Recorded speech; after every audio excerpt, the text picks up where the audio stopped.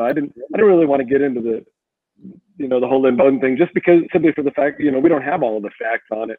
But it did get me thinking about, the young players and the distractions that maybe, Las Vegas can present. And I wanted to get your guys' opinion on this too. Las Vegas, you got your gambling, you got your women, you got some fun things to do out here, right? And so these younger players, now I give a lot of credit to. Wait a minute, there's women in Las Vegas? What are you talking about? Not for you, I'm but on my way. the rest of us. So, Gruden and Mayock do a great job of vetting these players, and they obviously go after the high character players simply for that fact. That's the one reason I think maybe that won't be as big of a problem. But you never know, you get into that casino, you get into you start gambling, you have a few drinks, you got some women around you, and next thing you know, you're down a couple $100,000. That could be a problem. So I was wondering what you guys thought about, the players and the Las Vegas atmosphere. I think that the players will be, I think they'll adapt to it. The one thing, and look, I don't live in Las Vegas, but, my mom lives out in that area. Obviously, you guys live there in Vegas. And from everything I understand is most people don't really indulge in all the Las Vegas lifestyle if they live there. You know what I mean? Like it's a lot different than when you just come from out of town for a 3-day weekend or whatever and hang out. Then you want to go and like my mom says, I only go down to the Strip when you're in town because you want to go. And so that's but that's just one case. What I will say though is about these young players, they have to know that you can't be in the wrong place at the wrong time. You know what I mean? I mean that could have been a simple. What happened with Lynn Moton Jr. is that it's a case of him being in an area that was being looked at and watched for quite a while, and then he just happens to be spending the night there with his son, and then boom, all of a sudden a raid happens, and so you just got to be really careful about the people that you're associating yourself with, and like you said earlier, Scott, there's going to be a lot of guys that want to hang on because, well, you're all they got, and so you really, really got to be careful about where you're at, how you're doing it, because now all of a sudden you're in the NFL and the spotlight is all on you. Like the headline said that Lynn Moton Jr.'s home gets raided. It didn't say anybody else from the home that was in there, but Lynn Moton Jr. was the name that they attached to it because, well, that's the name that mattered. Would anybody else? Would anyone else have known like Chris Moton? I don't even know if there is a Chris Moton, but nobody would have even known that. You know what I mean? It's just, that's what it felt like to me. Like they waited for him to get there before they did the raid, just so they would have that headline, right? That's kind of what it felt like. Well, but to your point, Chaz, the question, because I hear this a lot from people about the fact that, well, Las Vegas, and especially I've seen it from a lot of national media folks who talk about, oh man, Las Vegas, there's going to be so many new problems because, it's Las Vegas. But here's the deal. I completely flatly reject that, Chaz, and that's not directed at you. It's a good question. But the fact is, look, any of us who've traveled and been around know that I can go to New York City. I can go to after-hour clubs. There's just as much prostitution, and there's illegal gambling in New York City. It's in places like Kansas City. It's in places like Dallas and Atlanta. You can find trouble wherever you are. It doesn't matter. In Las Vegas, I think that a lot of players will avoid it because, look, when it comes to gambling, it is so strictly regulated here. Because it's strictly regulated here, you can't walk in as a player and make a bet on a game, let's say, which is illegal, and not be caught because everything is on video. The eye in the sky, if you ever see the movie Casino, which is a classic. But if you know this, so you can't get away with those things here in Las Vegas.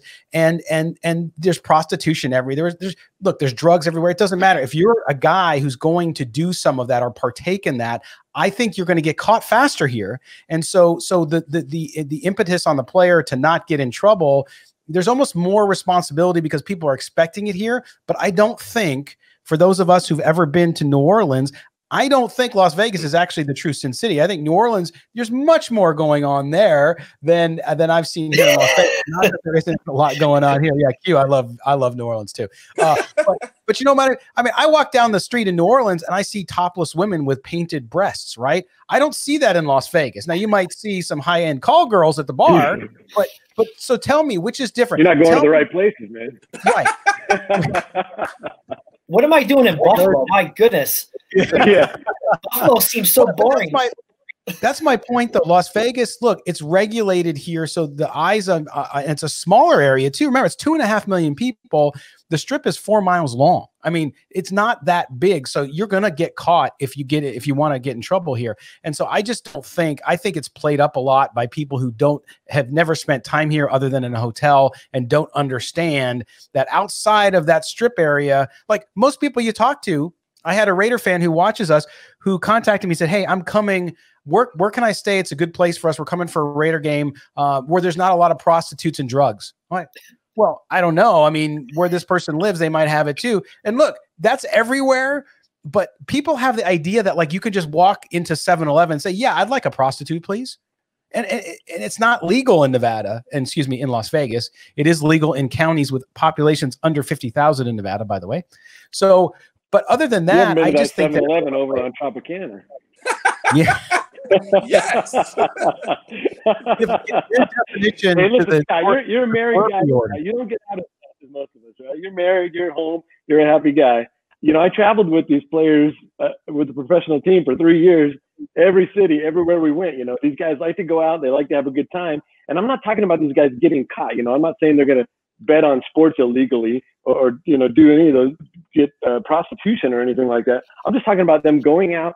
Gambling is legal. You're saying, okay, you can find illegal gambling in other cities. Right here, it's legal. It's easy. It's accessible. But it's not, but it's not legal for them. It's not legal for them. They can't do it per league rules. They can't go to the high limit room and throw the dice. What are you talking about?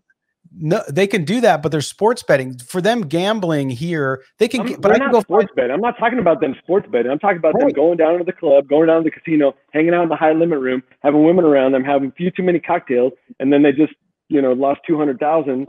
Chaz, they can do that. They can do that in California. They can do that in New York. They can do. They can do that anywhere, but it's not as easy. And Vegas is a little more, you know, you want to show out. It's a little more flamboyant here. You want to go out and have a good time.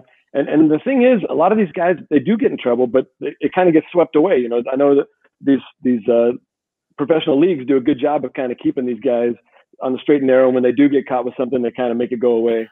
So. All my question was, I'm not saying they're going to try to do anything illegal. I'm just saying that they're going to be out having a good time because it's really easy to find a good time in this town 24 hours a day.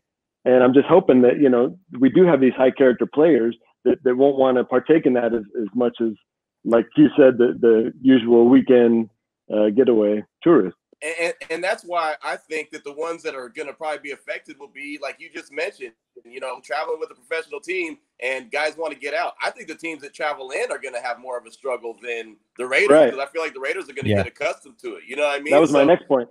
Yeah, when New England comes to town, or when the Saints come to, well, the Saints are in New England, are in New Orleans, so they already know. But I mean, when you have like the Carolina Panthers playing on the road, well, you know what I mean. When a team comes to town, that is when they'll be affected. I think it'll be the road team that is more, more have to be careful and make sure that they don't get caught up in something when they're there in Vegas.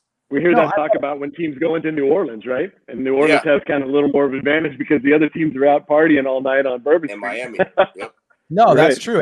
And we saw it here. We with the hockey team here, they called it the Vegas flu. And by the way, Moe Moton's back with us. We had some audio and video issues, but Mo, you're hearing us okay now? Mo. He's thirsty. Okay, good. So you missed the talk about prostitution and everything. You missed all the fun. Is that the home field that Exeter is going to have here? It could be. It could be. I'm hoping. Denver's got that Mile High. New Orleans has got Bourbon Street. We got the Strip in Vegas. Give us a little advantage. I think the bigger issue with Las Vegas, actually, at this point, especially because it's not legal in every state, and federally it's illegal, even though they're not going to test for it like they used to, is you have legal marijuana here. So I can see that being an issue for a player, especially. But again, I've been to New York, and Chaz, I didn't travel as much as you did, but I traveled with professional athletes too in the boxing world, and so believe me, when I understand the lifestyle, and I think that yes, they have to be careful because the microscope will be on them more here. I think that's the bigger issue is, will they get in more trouble, or can they get in more trouble here? I don't think so, but can the appearance of trouble be worse? Mo, with Las Vegas, I think yes, because everybody's going to expect it. Yeah, of course. And you said it. The media spotlight is going to be on these players, especially the young players. And I think having guys like Jason Witten in the locker room and some of the other players like Prince Mukamara being there, I think that helps the young team stay out of trouble, to avoid trouble if it comes to foot. But I'm not too worried about the Raiders as saying, oh, they're in more trouble because they're in Vegas versus any other team traveling to Las Vegas. At any point, these are professional athletes. They understand what's at stake. They understand the task at hand. They have to keep focused. And that's John Gruden's job, keep the guys in line.